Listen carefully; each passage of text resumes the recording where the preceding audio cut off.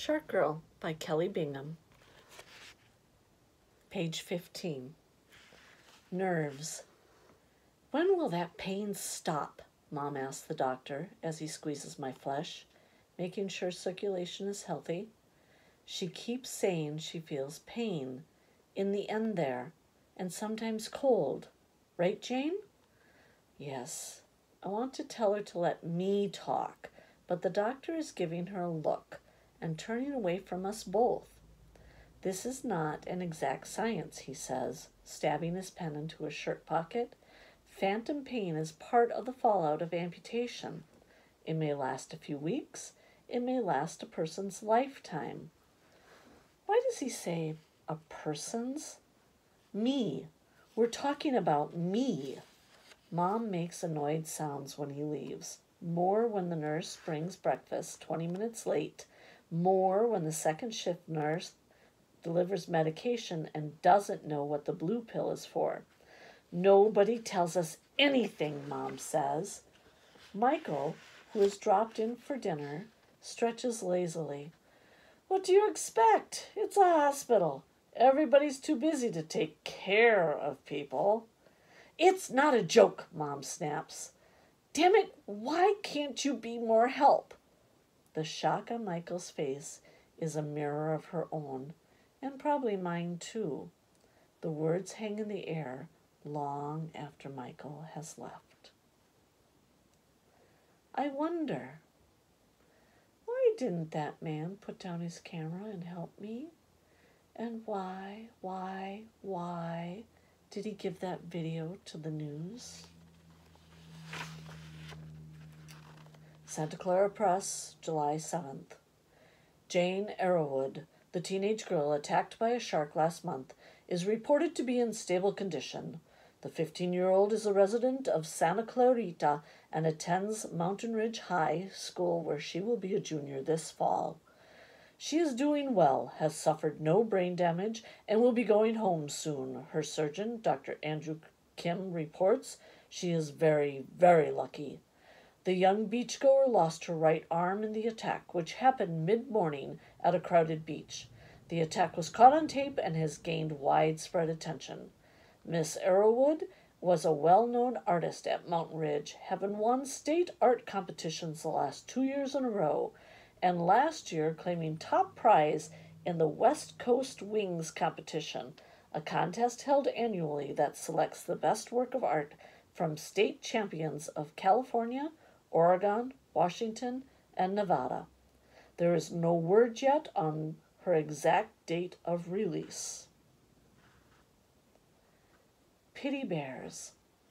Mail call! Lindsay, my nurse, carries in the day's stack of white envelopes, with one red one, like a spot of blood, peeking out of the pale pile. No, I groan. Wow, the stack is smaller today, Michael observes. Maybe your 15 minutes is up. I laugh a little, though it's not funny. Mom frowns at our bad manners. And one more thing, Lindsay adds. From her pocket, she whips out a tiny white bear with a pink heart on its stuffed paws. This one arrived today. Tubes spiral around my bed. Some of them enter my body. The pain medication leaves me floating, but not high enough to shut out the pity bears. That's what I call them. All the teddy bears strangers send me, and the flowers. The smell was suffocating. I had to beg Michael to deliver them to the other rooms. I give the bears to the younger kids on the hall. Like it or not, you're a celebrity, Lindsay says. She puts her cool hand to my cheek, then my forehead. People care. They want you to know that. I say, but I don't want this, any of it. Mom gets a flash in her eye and snaps. Jane, for God's sake, just appreciate it. People are trying to help, not embarrass you. So I shut up, because who wants to fight while lying in a hospital bed? Besides, mail call is the highlight of Mom's day. Each day, she and Lindsay rip open the cards, turn to me with eagle smiles, read to me like I'm a baby. Doesn't that make you feel better? Mom asks, holding up a rainbow drawing some child made. Michael is the only one who understands, pretending to gag when Mom isn't looking. This is pity, pure and simple. People have watched that damn video and been shocked into wanting to do something. Something for that poor girl, Shark Girl. Me. A letter from Mary, age 7. Dear Jane, I saw pictures on TV. Mom says you lost your arm, your right arm. The doctors cut my arm off too. I had cancer, and they cut it off. I got all better. Are you all better now? I have a new arm. I named her Patty. I can play at the park with all my friends like I used to. I'm on the soccer team. Patty helps me do a lot of things. After I was all better, my mom and dad and I had a funeral for my arm. We played music and made a grave, and I put flowers from our garden on the grave. It was nice. My real arm was not in the grave.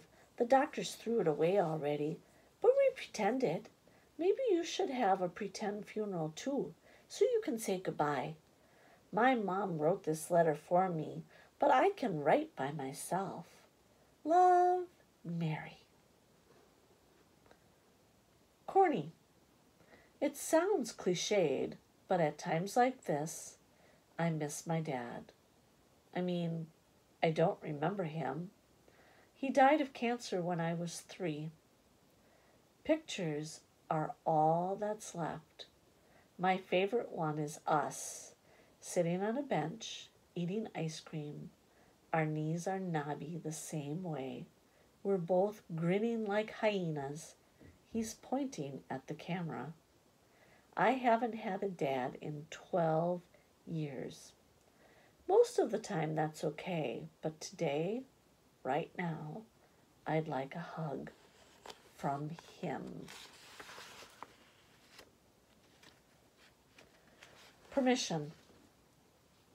I wasn't sure about having a man be my therapist, or shrink as Rachel calls him, but he was assigned by the hospital that first day when Mel walked into my room with his gray mustache and his loud tie.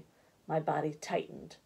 That whole long hour, more silence than words.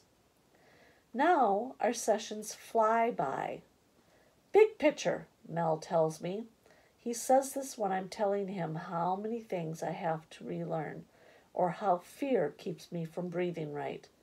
Big picture, Jane, he says. You could have died. Instead, you're here. You have time to find out why. You have your whole life to discover and rebuild. I know what he's thinking. He's thinking about the terminally ill kids upstairs, bald heads and sad eyes and weeping parents. That's real tragedy. My problem must not seem like much of a problem to them. The real sick kids should get the balloons, cards, and letters from all over, not me. It's in our nature, our culture, really, Mel says, to think that when we are depressed, we need to cheer ourselves up right away. That's not always healthy. He faces me with gray eyes and a shiny spot on his balding head. It's like he knows my thoughts and doesn't judge. You have lost your right arm. That is a tremendous, heartbreaking loss. You have every right to be depressed. Don't fight it. Allow yourself to feel as bad as you want. The sooner you do this, the sooner you will be able to move on. My tears are loud and ugly and awful. They keep me tumbling and tearing from deep inside somewhere down, dark and black. When will they stop? Lies. Grandma and Grandpa arrived today. Michael picked them up at the airport. They stepped into my tiny white room. Grandpa looked terrified. Grandma was simmering with tears. "Jane!" they blurted, and "Catherine!" to Mom, and there were exclamations all around, the smell of Grandpa's cinnamon gum and Grandma's sweeping my hair behind my ears. "You look beautiful," she said. "She's getting fitted for her prosthesis next month," Mom said. They all stood around the foot of my bed, breathing in the monitors and bandages, the smell of antiseptic. Grandma dabbed her eyes with the tissue. "Well, they better treat her right. Sometimes hospital staff can be rather callous." She used to be an ER nurse, so she knows. "The nurses here are nice," I say. "Mostly." Grandma nods triumphantly. "Uh-huh, mostly. If anyone gives you trouble, you tell them." "Mom, they're fine. They're all fine," Mom says. Grandpa pats my leg. "It sure is good to see you, Janie." He jingles coins in his pockets. Graham clutches her purse straps. They stare unseeingly at the cards lined up on the windowsill as Mom fills them in on my progress. "Doesn't she look good? She's doing great. She's eating, getting her physical therapy, improving each day, and she's handling all this so well." Grandma and Grandpa finally swallow and unstick themselves, finding 2 chairs, relaxing into them and sighing. "She'll be going home in no time," Mom adds, "and then things will be a lot better." She has convinced herself, so I keep quiet. But really? Better? 6 days after. 6 days after waking from my coma, I am allowed to have my best friend Rachel visit. I put on a clean gown and brush my hair, nervous, ready to get that first look over with. "Hi," she says, stepping into the room, clutching a red rose. "I brought you a—" She stares at the day's delivery of flowers. Whoa. Michael and I laugh. Even Mom smiles. The ice is broken, and Rachel sits on my bed, filling me in on what's been going on in the world since June 21st. "Come on, Mike, let's get some lunch," Mom says, and Michael pinches my foot as he passes the bed. There's a long pause while Rachel just sits and stares at my short arm in its hard, rounded cast. "Can't believe it, Jane." "Me either." We both contemplate the thing. "You're going to draw again," Rachel says suddenly. "People have stuff happen and they learn to get along with their other hand just as well." "Rachel, I mean it. I don't know what to say." "You don't have to say anything," I tell her, my throat suddenly closing and tears rising to the surface. I wish everyone would either say what they think or say nothing. Everybody that comes by, everybody who calls, I end up having to tell them it's okay. I'm tired of saying it's okay. Rachel is quiet for a moment. "It's not okay. I think if it were me, I'd go crazy." Simple words that hurt, because they are the words I would say if she were lying in the bed. Why me? Why? Friday afternoon. "Michael? Have you seen the video of—" "No." "Michael? What? You want some more water? Do you need to sit up?" "Where did you get the belt?" "What belt?" "The thing you used to tie off my arm to stop the bleeding." "I used the cord from my swimsuit." That was fast thinking. Somebody had to do something. "Did you see the shark, Michael? What did you see?" "I saw you floundering around, and I saw a thing, a shape. Then there was just a lot of—" "Blood?" Yeah. "Weren't you afraid?" "Of course I was. I thought you were dead." "No, I mean, weren't you afraid that the shark would get you too when you swam out to get me? No, I just knew I had to get you fast. The person who videotaped? I'm sure it was a coincidence that they had that thing on, but they could have helped, huh? Yeah. Hope they're proud of themselves. Michael? What? Thanks for saving my life. Pain. Sawing with a rusty, wobbly saw.